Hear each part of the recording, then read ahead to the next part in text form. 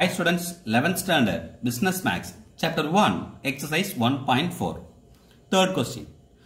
Students, நம்ம already second questions complete பண்ணிட்டோம். The first and second பார்த்தோன்னே third ரொம்ப ஈஸியாக இருக்கும். சார் நாங்களே போட்டுறோம் அப்படின்னு நினைக்கிறீங்களா? ரைட், இருந்தாலும் பரவாயில்ல, நான் போடுறேன். அப்படியே நீங்கள் ஃபாலோ பண்ணிட்டு வாங்க. Question read பண்ணிட்டோமா? The technology matrix of an economic system of two industries is the matrix order 2 cross 2 0.50, 0.25, 0.40, 0.67. Test whether the system is viable as per Hawking-Simon conditions. Right. இப்போ இந்த கொடுத்திருக்க क्वेश्चनல இருந்து the technology matrix is B is equal to B ன்னு எடுத்துட்டோம் 0.50, 0.25, 0.40, 0.67. இப்போ I minus B. தெரியும், unit matrix தெரியும். இப்போ சப்ட்ராக்ட் பண்ணலாம். அப்படி பண்ணோம் அப்படின்னா இங்க 0.50 என்ன 1 minus 0.50. இங்க பாத்தீங்கன்னா இங்க மைனஸ், இப்போ மைனஸ் 0.25. இங்க 0 மைனஸ் அப்ப என்ன வரும்? மைனஸ் 0.40. 1 minus 0.67, 0.33. So இப்ப பாருங்க, determinant I minus B is equal to determinant 0.50 minus 0.25 minus 0.40, 0.33. இப்ப என்ன பண்ண போறோம்? மல்டிப்ளை பண்ணலாமா? 0.50 into 0.33 minus minus 0.40 into minus 0.25. வழக்கம் போல தான் minus into minus plus, plus into minus minus. So இதை மல்டிப்ளை பண்ணீங்கன்னா 0.165, இதை மல்டிப்ளை பண்ணீங்கன்னா 0.1.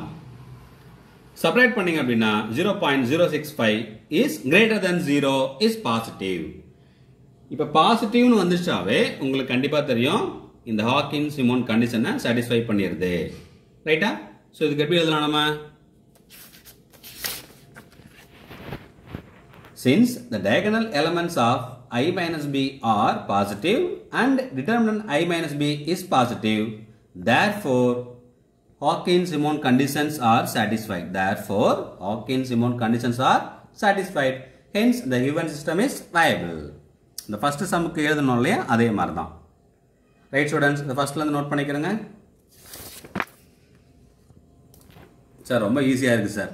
ஸோ இதெல்லாம் தெரிஞ்சிச்சு அப்படின்னா நம்ம நெக்ஸ்ட் சம்ம சொல்யூஷன்ஸ் ஃபைண்ட் பண்ணுறதுக்கு உங்களுக்கு ஈஸியாக இருக்கும். ஸோ கொடுத்த மேட்ரிக்ஸ், ஸோ இதே மாதிரி கிரியேட்டிவாக எந்த சம் கொடுத்தாலும் நீங்கள் ஃபைண்ட் பண்ணிடலாம்.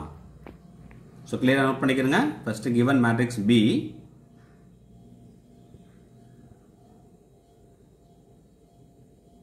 நெக்ஸ்ட் ஒன் ஐ மைனஸ் பி. இது சப்ட்ராக்ட் பண்ணுறது கொஞ்சம் கேர்ஃபுல்லாக பண்ணுங்க. திரும்ப திரும்ப அதை சொல்கிறேன்.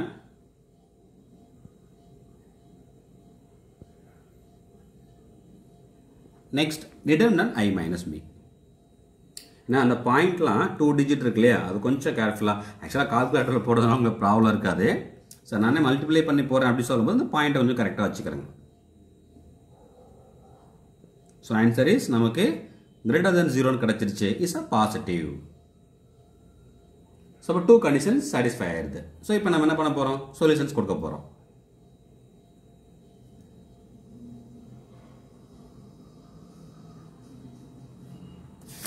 பாருங்க இப்ப. Since the diagonal elements of I minus B are positive and determinant I minus B is positive, therefore Hawking-Simon conditions are satisfied. Hence the given system is viable. அவ்வளவுதான் ஸ்டூடெண்ட்ஸ், நோட் பண்ணிக்கிறேங்கப்பா.